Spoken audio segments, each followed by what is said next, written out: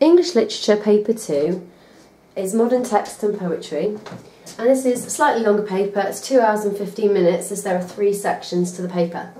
In the first section, you'll be expected to write an essay about your chosen text, which is modern prose or drama.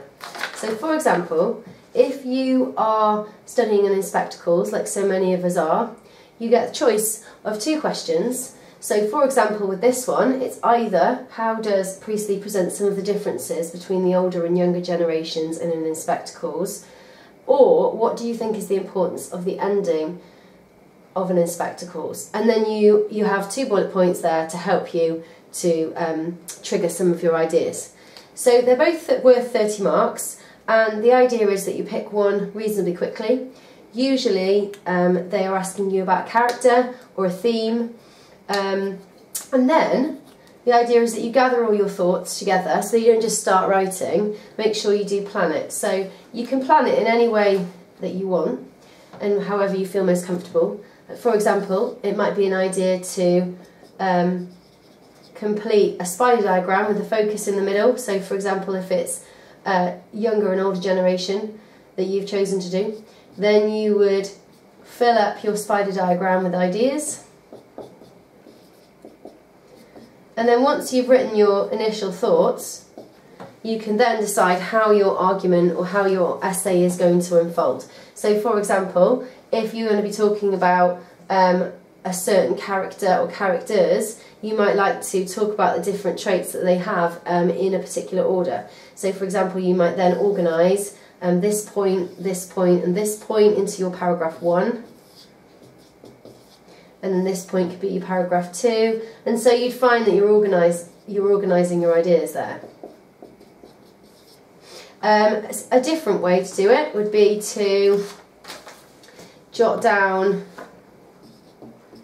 5 different ideas, 5 different points of your essay. So 5 different things you're going to say. So you could have 5 different quotes that you're going to use which might back up your argument. Usually you would be looking to write, again, between 2 to 3 sides of A4, certainly not less than a side and a half.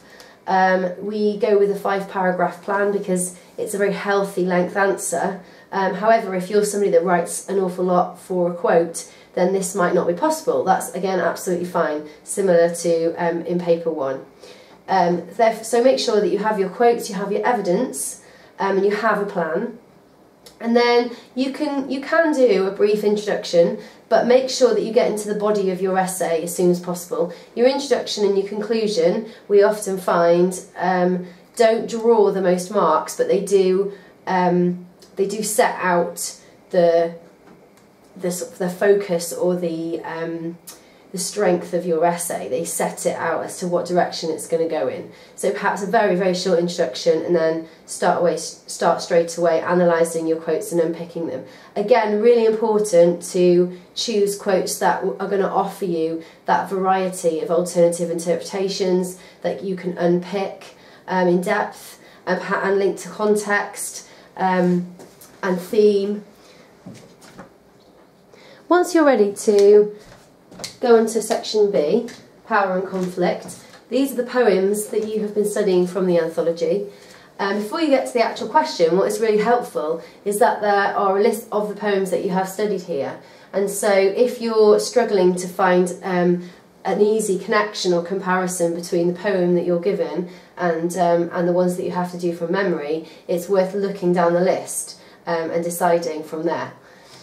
So you are then given a comparison question, as I'm sure you know, where you're given a particular poem, in this case Storm on the Island, and then you are given a focus, so in this case the power of the natural world, and you are then expected to find quotes and ideas from another poem of your choice from that anthology.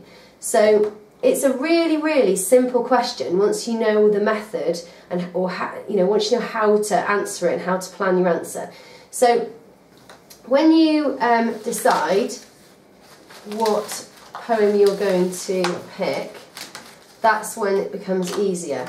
So your method for this question should be, number one, you should obviously read the question as before and identify the focus.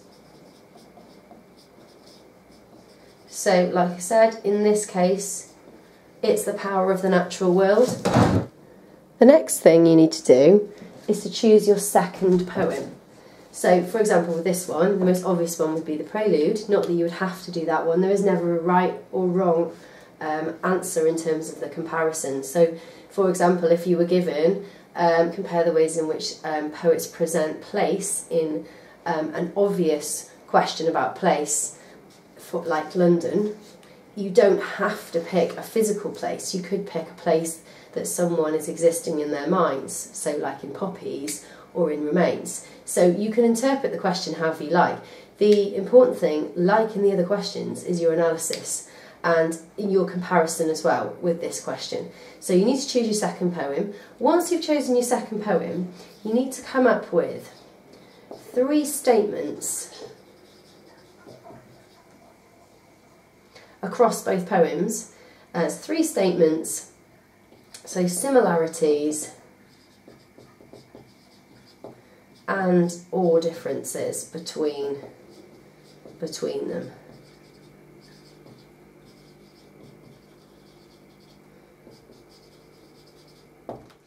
So, for example, with Storm on the Island and the Prelude, I've come up with 3 statements here, which I think I could argue or I could explain. So, number 1, both of the poems show nature as dominant, which means like controlling and powerful. Both show humans as weak, especially in comparison to the natural world, and they both use imagery to emphasise their power. So 2 statements about their ideas and 1 which is a technique.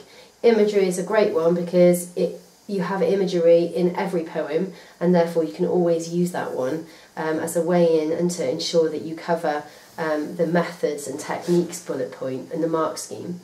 So there we've got three statements, and that's probably all I'm going to have time to write about in my answer. So for each of those statements, I'm going to have to show the difference between the 2 poems. So I'm going to be looking for a quote which backs what I'm saying up from each poem. So overall, you'll find that you have 6 quotes, and actually 6 quotes might be too much. If you're someone that writes a lot, you may only get through 2 of these sections. I mean, obviously they're paragraphs, but they might be much larger than that, because this, your analysis might be so vast that actually one of these statements, one of these arguments might take up a page, which is absolutely fine. So, for example, it says both show nature as dominant. So then, what I know I need to do now then is I need to find something in Storm on the Island that shows nature as dominant, which is really, really easy because most of it is about that. So, making sure that you choose something juicy that you can explain. Okay, so that there is going to go with this statement. Spits like a tame cat turned savage, and it's perfect because it's imagery, but it's also simile. So I can talk about the fact that it's a simile. I can talk about the effect of referring to the storm as being a cat that's turned savage, like the word savage, the idea of it spitting, and go into lots of detail. So then I would need to think in my head.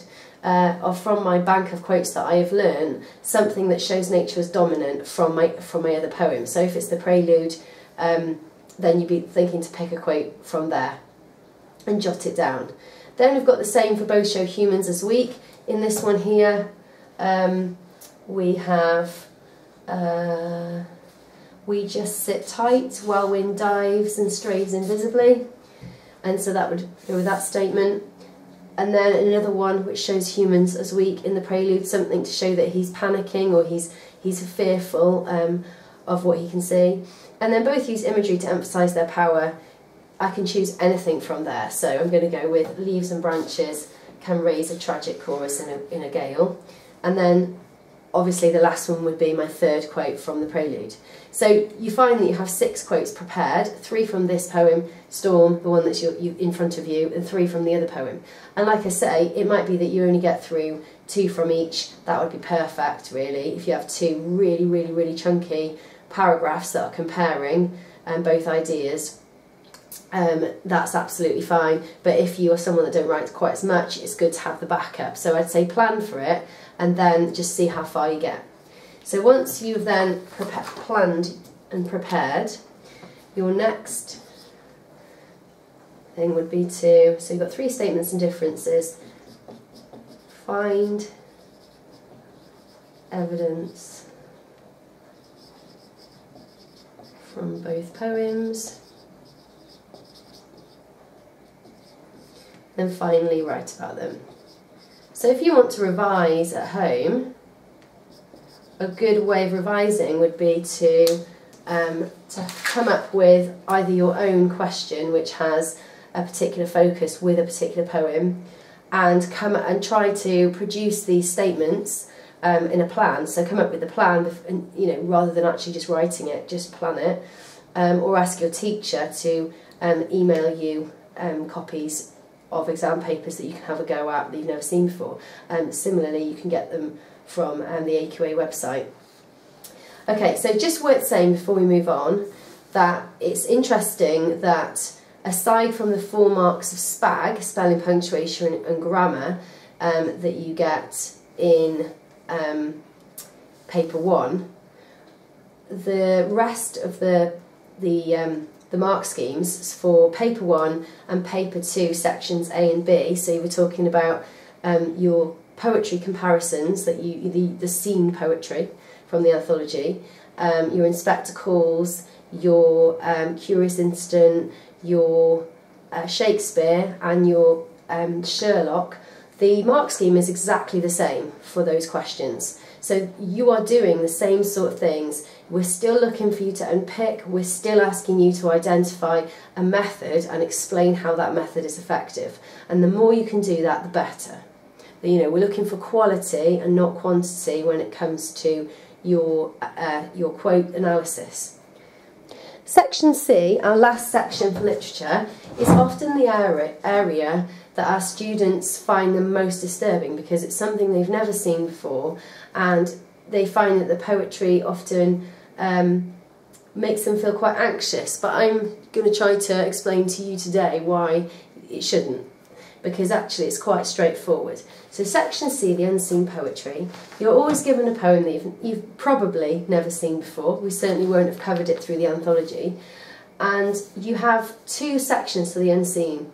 You have section A, or 27.1, which is where you're asked a question, and it obviously relates to the poem, it gives you a focus, and then it asks you to explore some of the ideas in the poem. And then section B, or 27.2, provides you with another poem that you've never seen before and asks you to compare it to the first poem that you've never seen before.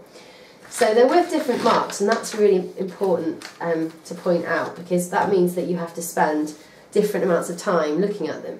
So for the first part of the question, it'll ask you to look at a particular focus. So in this question, it asks you how the poet presents ideas about the way we live and work in the modern world.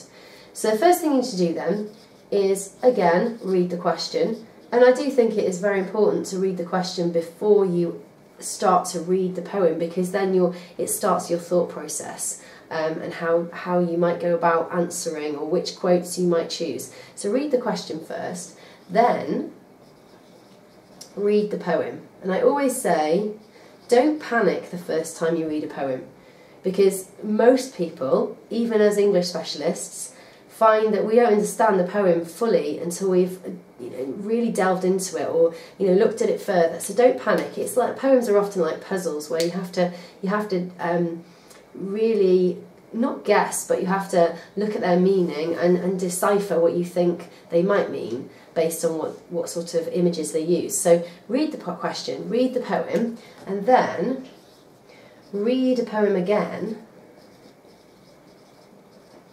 But this time, try to underline anything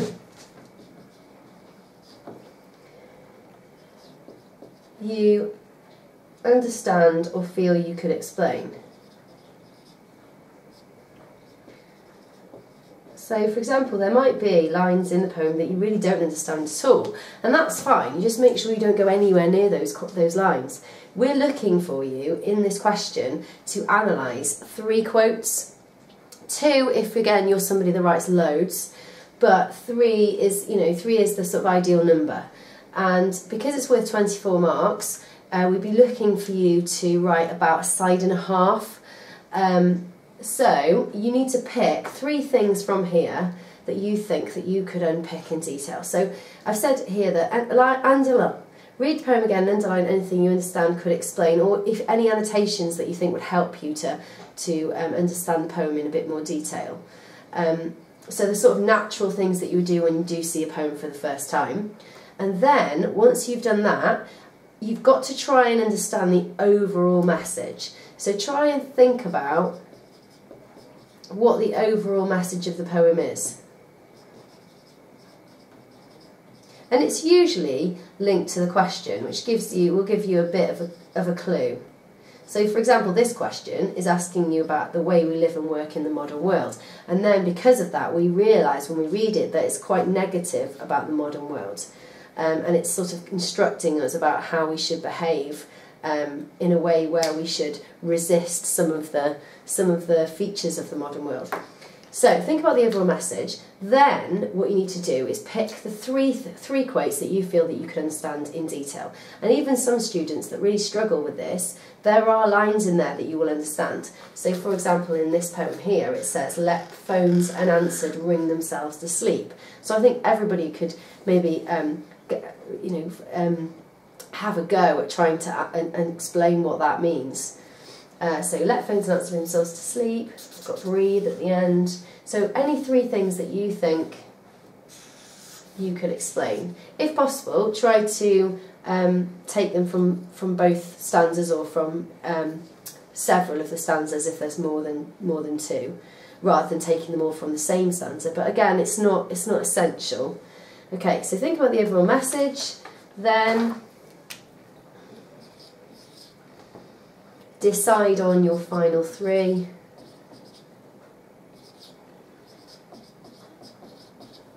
And then it's just as simple as writing about them.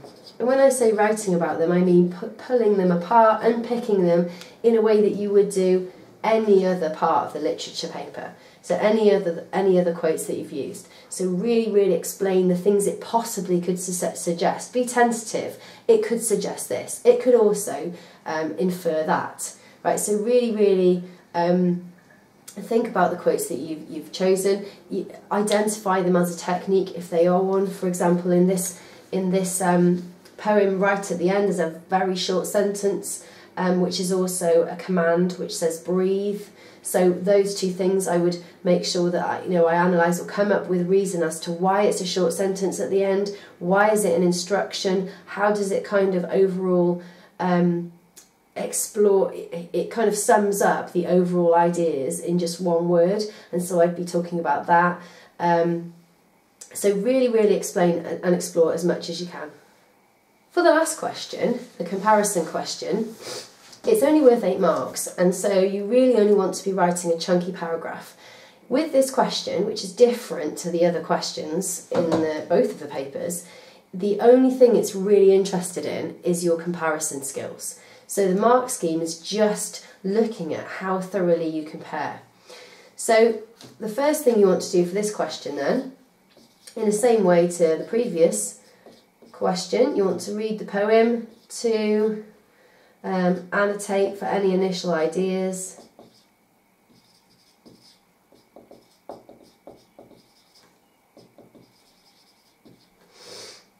and then what you need to do is come up with some ways in which they're similar and ways in which they're different. So in this question it asks you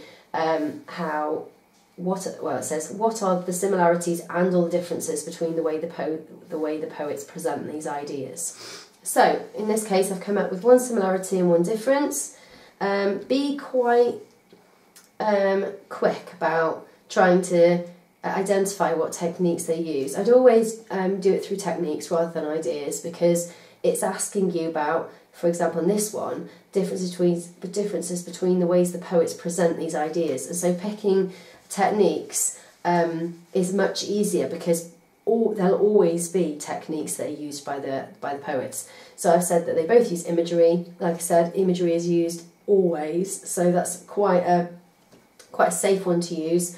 And then one difference is one uses metaphors and the other uses repetition.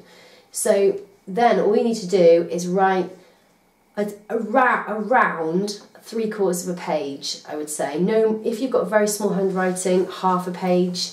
If you've got quite big chunky handwriting, maybe 3/4, but no more. It's very, very important that this question is treated as an 8-mark question. So the one you've just completed, based on the first poem that you've never seen, is 24 marks. So that needs to be much greater.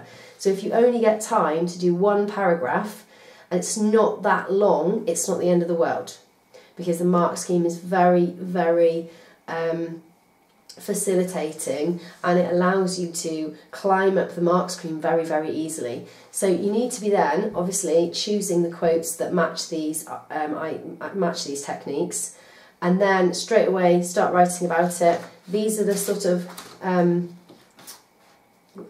this is the sort of language you want to be using. So we're looking for things like whereas, in comparison, to compare, however, unlike, despite, similarly, on the other hand. So using those words as much as you can. Compare the two poems. So for me, it's always going to be through techniques.